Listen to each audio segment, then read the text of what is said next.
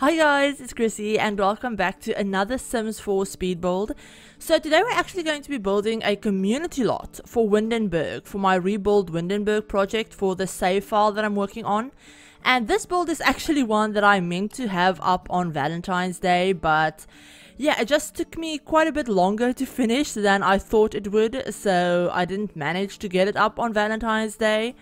But we're doing it like a week later, and I think it's totally fine because it's not really super Valentine's Day themed. Like, it's not like the really pink and cutesy builds that I did last year for Valentine's Day. It's a bit more normal looking because it will be in my save file. There's a kind of like Valentine's Day themed garden, but I mean, I don't think it looks super out of place or anything. So yeah, this is going to be a wedding chapel for Windenburg. It's in the countryside of Windenburg. I believe it's on the lot that the Munch family used to live on.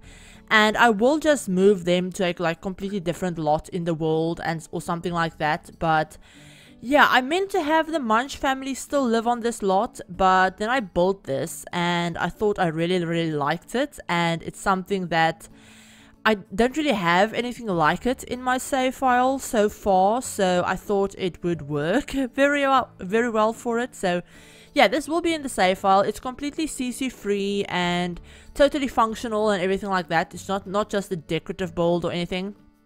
It's like a wedding chapel, but basically it functions as a lounge, and I think you probably won't be able to have it function as a bar because there's no TV on it. But you could easily have it function as a lounge. It works completely fine as one and everything like that. And I built this basically as a wedding venue. I built it to be a wedding venue for my Sims. And I mean, I've already used this personally. I've used this for the Big Sister challenge that we're playing with over on Twitch. I actually had her get married there, and I've used it for one of my current households, like off camera as well. And it works really well for that. It has everything your Sims could need. It has a functional kitchen inside in case, you forget to make a cake or something like that, or you have a caterer or anything like that. There's 2 bathrooms. The wedding arch, the ceremony area, I guess, is inside the church. And then outside in the grounds, I make this undercover,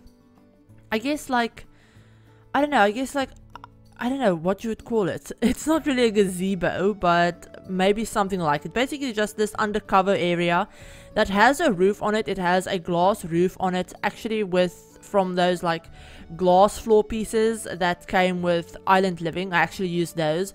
So the roof, it doesn't look like the reception area has a roof on it, but it actually does, basically. But yeah, the reception area is going to be in the front of the church, undercover. Really pretty. I really like it. It's kind of like an outdoorsy kind of wedding venue. And it's probably not the best if you have your Sims get married in the dead of winter. Because, I mean, inside the church, inside the chapel, it'll be fine. The ceremony area, but the reception area might be a little bit cold during the winter, especially considering that it is in Windenburg, so it'll probably snow quite a lot. So yeah, your Sims might decide to change out of their wedding outfits into their cold weather outfits or something like that. But I mean, you could easily have a summer wedding or even a spring wedding here or something, or you could just do what I do, and I always give my Sims an extra cold weather outfit if I know they're going to a wedding or something. And their extra cold weather outfit, I'll make it be a super fancy, dressy outfit. In my personal game, my current households, I've even gone so far as to give my female Sims their wedding dresses under the cold weather category in Creator Sim. So the game thinks they're wearing their cold winter outfit when in fact they're actually wearing a wedding dress, which is really handy, especially if you have your Sims have a winter wedding or something like that that's outdoors. The game will still pick it up as them being really warmly dressed, and they won't get cold or anything, but you can still have your Sims be in really pretty clothes. So yeah, that's a handy tip that I have that I use quite a lot. But yeah, so we've moved on to doing the interior of this church, and like I said, it's completely functional. I've play tested all of it, everything works. And yeah, the interior of this church is basically just the wedding arch, some chairs, and the 2 bathrooms are on the left, and the kitchen is on the right. So yeah, it's completely functional. Like I said, I didn't really know how to decorate it because this isn't something that I'm really used to building, so I kind of just went for, I don't know what I went for. Basically, I just built, and I decided that I liked how it was turning out. So yeah, we have a kind of random looking like chapel, but I like the way it looks in the game, and I guess that's all that matters because it is in the game. It's not supposed to be a super realistic recreation of like a real chapel or anything like that. It's basically just a place for your Sims to get married. I built this with the main intention of it being for like a wedding like event basically. And yeah, I want also try to pay attention to the fact that I wanted to have some nice like screenshot angles. So if you do have your Sims get married here, you can take some nice screenshots of them and stuff like that. That's one of the big things that I paid attention to. And when it comes to me doing the like landscaping for this build, I did cut quite a bit of it out, I think. Yeah, I think I cut quite a bit of it out. I cut out me placing those rocks on the outside around the like foundation. At first I wanted to use terrain tools, but it just didn't look the way I wanted it to look, and I knew it was going to be a pain to try and landscape the build if I have like terrain tools and stuff on it. So I just decided to, for the first time, actually play around with those debug rocks that I think the ones that I'm using actually came with Get Together. So yeah, they're basically like these cliffs that you can raise up and down. They look really, really great if you want to make these kind of like almost cliff faces. Like I wanted to make the church look like it was a little bit raised, like built on a little bit of a hill or a cliff or something. It's just weird, but I really like the way it looks, and it took me quite a while to figure it out and to place them all in a way that I liked, because I'm super like perfectionistic when it comes to stuff like that. I need to have them look a particular way, and it might take me like 40 minutes to try and get them to look that way, but I will do it. I just didn't record me doing it because I don't think you guys needed to sit through that, because I went back and changed it so many times.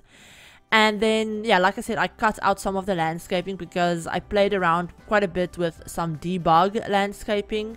And then the flowers that I end up putting in like the front yard of the church. So basically, if you look at the church from the front, there's on the left hand side will be like the reception area, and then on the right hand side there's a fountain and like the garden area where you can take your Sims and have them pose for like pretty screenshots or whatever.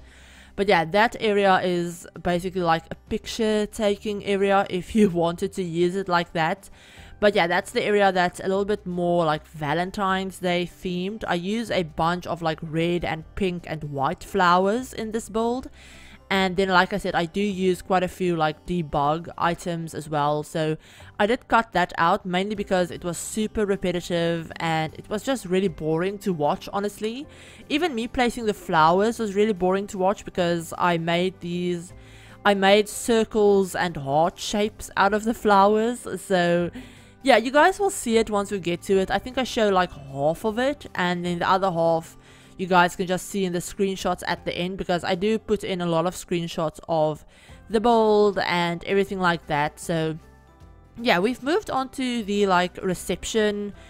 I guess you'd call this like a gazebo area. I don't know what classifies as a gazebo honestly, but basically this is the reception area. So in the reception area we have a bar, we have a DJ booth and a dance floor. I end up adding a buffet table as well, so you don't need to have a caterer come to the lot, because I know in the game caterers are really, really useless and they almost never actually do what they're supposed to do. So yeah, I just ended up adding in a buffet table that came with, I think, luxury party stuff or something.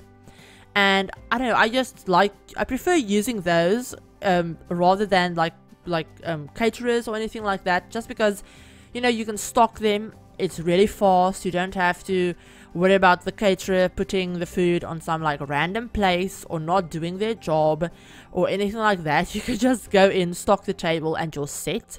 And then I also put in a drinks fountain if you guys maybe want to fill it with like chocolate or fruit punch or whatever.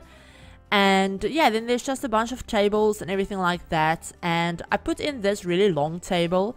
Now this is something that I actually saw Miss Griffey do over on one of her streams probably like a month ago by now. But basically she built this like really pretty beach wedding venue, and she put this table in her wedding venue that was just a table with a bunch of presents on it, like wedding gifts. And I thought it would be cool to kind of incorporate that into this build as well. Obviously, if you guys want to maybe use that table for like extra seating or anything like that, you can just go in and delete the presents. They're not functional. They're just the like decorative presents that came with, I think, the free holiday pack. So yeah, you can easily turn that table into like seating, or you can just delete it completely and maybe put a couch in there or something like that.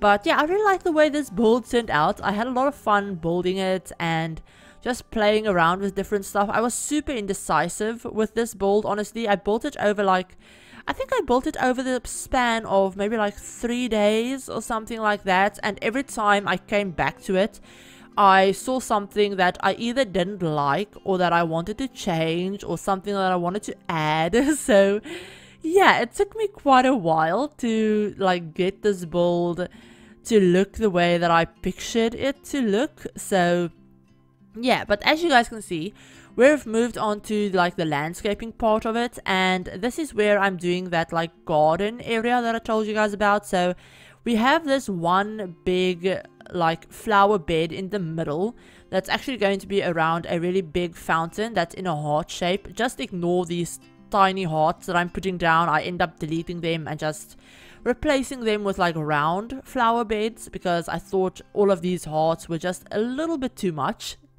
But I do end up keeping the middle one. So the middle one actually ends up being like a bunch of pretty like pink and white flowers and a really big fountain. And all of the other ones, like the circle ones, all have their own like centerpieces. I think I used that flower fountain from Romantic Garden in 2 of them, and just some of these like topiary bushes in the other 2. I think that's what I did. Honestly, I can't remember exactly what I did, because I finished this build maybe like 3 or 4 days ago by now, and I just can't remember what I've done. But yeah, I also go through the debug menu and pick out quite a few of the like wall pieces. So like the ruin pieces. If you guys have played with Get Together, you probably know these, but they're the ruin pieces that are like in the ruins lot and in the like bluffs area of Windenburg. So like the big, they look like castle ruins basically, like plain just walls.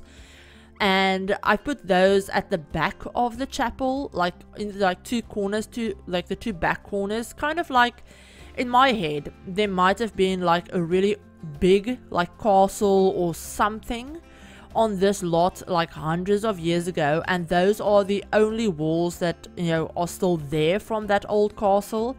And instead of tearing it down, they've just left it there and built the church kind of like in the center of it. Or maybe in the past the church was a lot bigger or something, and those are the only like remnants of the older building, if that makes sense. Maybe they were walls that used to surround the church or something along those lines. Honestly, I didn't really give it too much thought. I just thought it looked cool and I kind of wanted to use those, so I did. But yeah, we've moved on to the landscaping, and like I said, I do show some of it to you guys, but I think I cut out a lot of the like flower beds. I think I might show you like the big like heart one in the middle, but the other ones I think I cut out. And yeah, I do go in a bunch of times and change all of the colors of the flowers, because for some reason I just couldn't decide if I wanted it to have more red landscaping or more pink landscaping. So yeah, I don't know, it took me a while to figure everything out, but I really like the way it turned out in the end. And I don't know, I really like this build, and it is up on the gallery if you guys do want to download it. It's up on the gallery under hashtag ChrissieYT, hashtag ChrissieYork or hashtag rebuild Windenburg.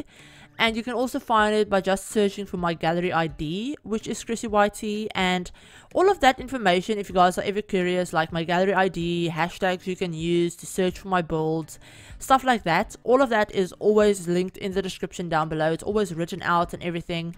And I will remember to put a direct download link to the online gallery website in the description for you guys as well, if that's easier for you to download it. I know the last build that went up on the channel was...